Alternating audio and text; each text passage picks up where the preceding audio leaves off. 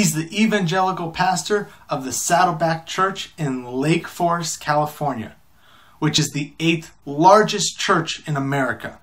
He's the author of The Purpose-Driven Life and the Daniel Plan. This is my take on Rick Warren's Words of Wisdom. And today we're going to look at the second essential skill, and it is this: knowing how to recognize what's important and what's not important. I can't tell you how important this skill is and how few people have it. To look at a situation and go, that's important, that's not. That matters, that doesn't matter. That's valuable, that's not valuable. This is crucial, that's not crucial. Leaders know what's important, and they focus on that, and they forget everything else. Successful people know what matters and don't worry about what doesn't matter. Paul says, this one thing I do, not these 40 things I dabble in. He is focused, he's laser focused. And you have to learn this skill in life to be successful at work and at home and in life. The skill of knowing what matters most. Now, have you noticed that you don't have time to do everything? Yeah, of course you have. You have noticed this in life. The good news is this: God doesn't expect you to do everything. And there are only a few things in life worth doing in the first place. God hasn't called you to do everything in life. He's called you to do what he's called you to do, what you're gifted, what you're shaped. We're going to talk about that in the future. And what's important in life. Knowing what matters most is extremely important. Look at this verse on the screen. 1 Corinthians 6:12 says this: everything is permissible, but not everything is beneficial. What does that mean? You're free to do anything with your life. God isn't going to force you to do anything with your life. It's all permitted. You can waste your life, you can invest your life, you can spend your life. Everything's permissible, but not everything is beneficial. Some things in life are not necessarily wrong. They're not necessary. And oftentimes, we give first-class allegiance to second-class causes, and those causes betray us. I talked one time to a guy who said, I climbed the ladder of success, and when I got to the top, it was leaning against the wrong wall. Not everything is worth doing. And so you can save yourself a lot of time, a lot of energy, if you learn the skill of knowing what's important and what's not important, knowing what's valuable, what's not valuable, what matters and what doesn't matter. Selection is a key to success in life because you don't have time for everything. And selection, just like these other skills, is a skill that you can learn. The better you get at selection and prioritizing what matters in your life and what doesn't matter, the more effective you're going to be as a person, as a partner, as a parent, as a leader in life. You know, I thought since we were talking about prioritization, I would show you a screenshot of the 4 folders on the top of my computer desktop. Can we put that picture up? This is my desktop, and there are actually four folders on my desktop. Number 1 is things God wants me to do.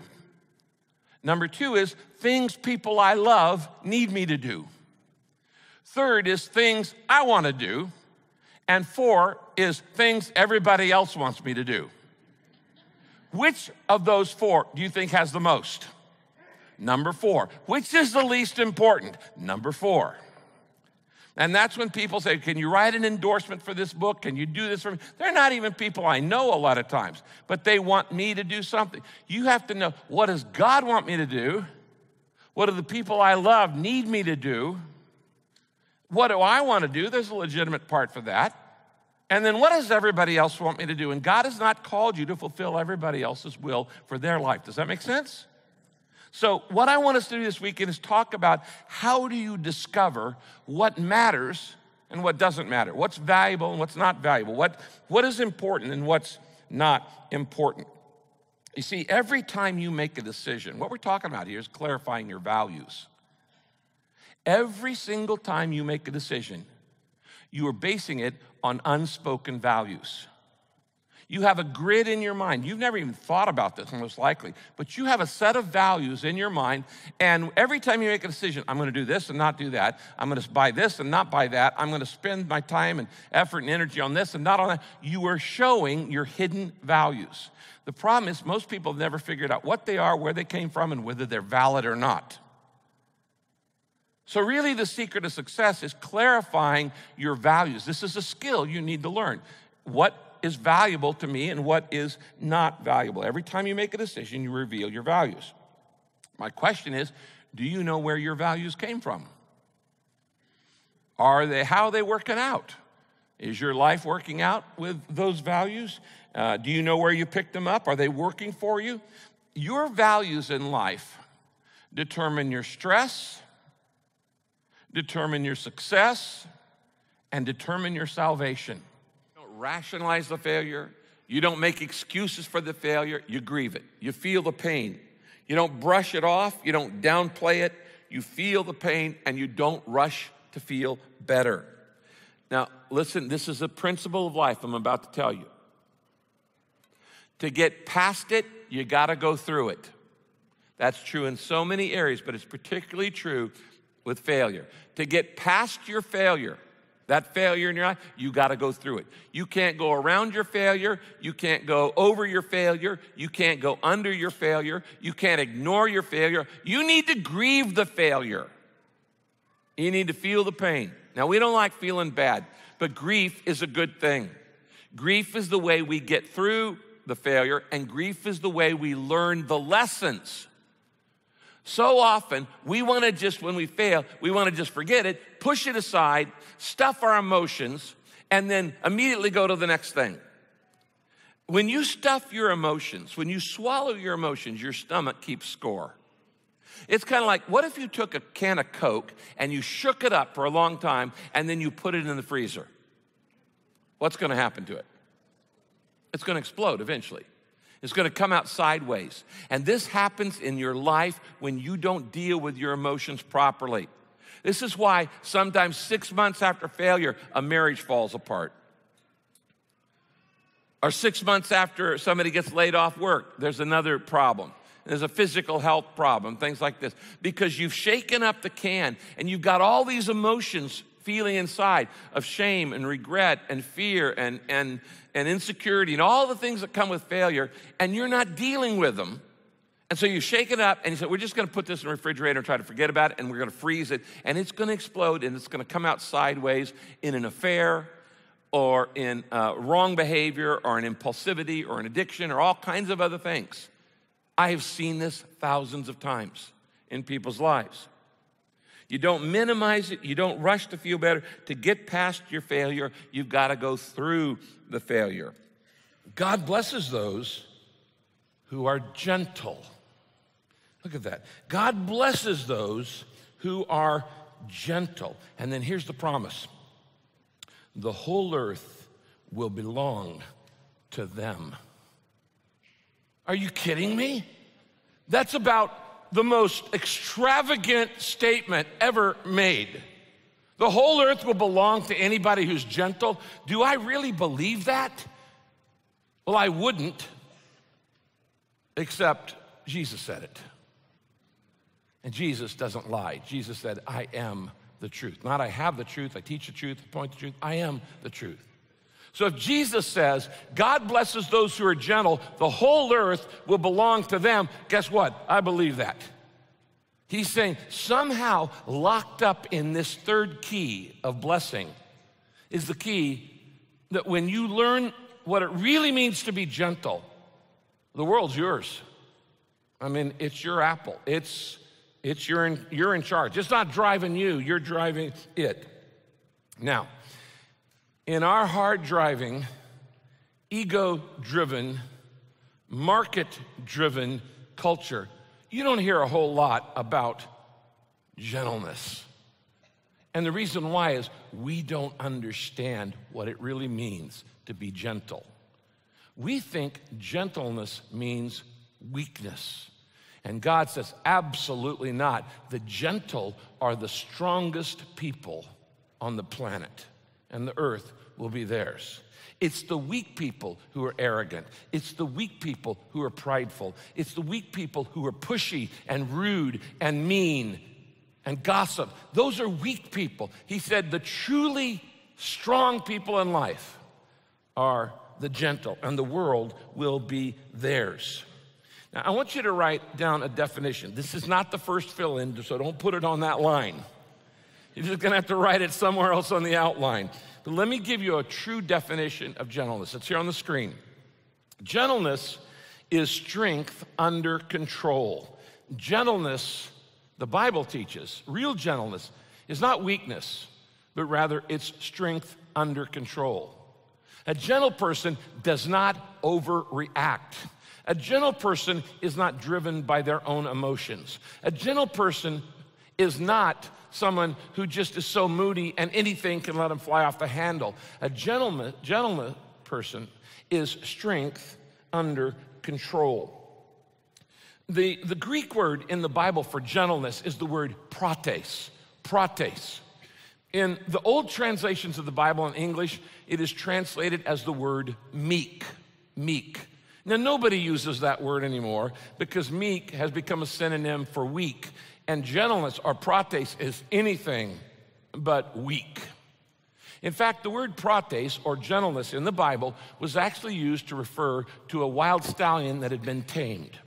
If you go out into the fields or in the hills and you find a wild stallion who's strong and unbridled, and they have enormous strength and they could kick you and kill you pretty quickly. But if you bring that stallion back and you tame it, then the strength is brought under control. The strength is bottled up for the master's use, and now it's useful. A tamed horse is no less strong than a wild horse. It has just as much strength. It can go just as fast. But a tamed horse, a prates horse, a meek horse, a gentle horse is one that it is strength under control. It is bottled up for the master's use. And when you learn true gentleness as a man of God, when you learn true gentleness as a woman of God, it doesn't mean you're weak. It doesn't mean you're a doormat. It doesn't mean you're any of those things that you might think meekness or gentleness means. It means you're not overreacting. You're in control of your emotions, and you have strength under control. Interesting. Your consciousness is the way you talk to yourself. Ooh, good. Your consciousness is the story you tell yourself. Yeah. Remember when I was talking earlier about autopilot? Yes. I can tell you your autopilot. Finish this sentence 10 times. It's just like me to be. And I'll tell you your autopilot. It's just like me to be lazy. It's just like me to be late. It's just like me. That is your autopilot. Now, the story we tell ourselves is the fourth factor that influences us. The Bible says, as a man thinks in his heart, so he is. So he is. And so you have to change your autopilot. Now, let me tell you how to do this. All of us have things we want to change in our lives. The way you think affects the way you feel, and the way you feel affects the way you behave. If you want to change the way you act, you start back here with your thoughts. If I'm acting depressed, it's because I feel depressed. And if I feel depressed, it's because I'm choosing to think depressed thoughts. You can't change a feeling, but you can change a thought. You tell a little kid, stop, be happy. I'm trying, Daddy. You can't force a feeling, okay? You can't force a feeling, but you can change the thought that is creating the feeling. Now, here's a real important thing about temptation, and I've shared this with a lot of people. It's helped a lot of people. When you have a habit, or I have a habit that I don't like, and I'm being tempted to go to this habit over and over and over, the key to changing a habit is not to resist it, but to replace it. Not to resist, but refocus. If a guy's having a problem with pornography and he's watching TV, he doesn't just say, no, I don't want this, I don't want this. He just flips the channel. The moment you change the channel, the temptation loses its power on you. Do not, listen, here's a pastor telling this, do not resist temptation. Do not resist temptation. Yeah. And let me tell you why. Says the pastor. Yeah, let me tell you why. What you resist persists. But because the whole time you're focused on it. What you need to do is just change your focus, and this is taking your conscious and saying, I'm going to renew my mind. I'm going to think on these things, whatsoever things are pure and lovely and of good report. I'm going to think about good things. And that's how be transformed by the renewing. By the renewing of your mind. Yes. It's not saying, when I was a little kid, Oprah, my mom would bake chocolate chip cookies at night, and I'd walk and stand up at the kitchen table, and my mom would say, now, Ricky, don't you eat those chocolate chip cookies because dinner's coming. And I said, I'm not, Mom, I'm just looking. Whatever gets your attention gets you. Yes. So if you want to break a habit, you just refocus. And that's the renewing of your mind. Put your mind on the right thing. Instead of trying to resist the wrong thing. Don't try to resist. Because the whole time, if I'm sitting there going, man, I really ought to stop smoking. I really ought to stop smoking. Wow, I ought to stop. What am I doing? The whole time I'm focused on what I don't want. Yes, yes. Instead of what I do. And so that's a key thing in this fourth card of your consciousness, is that you let the Lord renew your mind. And, you know, I tell my members all the time, you know, you're going to listen to the Word or the world. Because the world tells you all kinds of stuff. The world says, you're not competent, you're ugly, you don't matter, you're worthless. Don't listen to it. God says you're valuable, you're capable, you're forgivable, you're usable. And so you listen to the right thing, not the wrong thing. Let me just say this. No matter what you do, somebody's not going to like you. No matter, you cannot please everybody. Mm-hmm. You can't please everybody all the time or even part of the time. So here's the thing I would say to you. You don't need other people's approval to be happy. Now, that's an important thing. We think if I can just get everybody to love me, I'll be happy. No.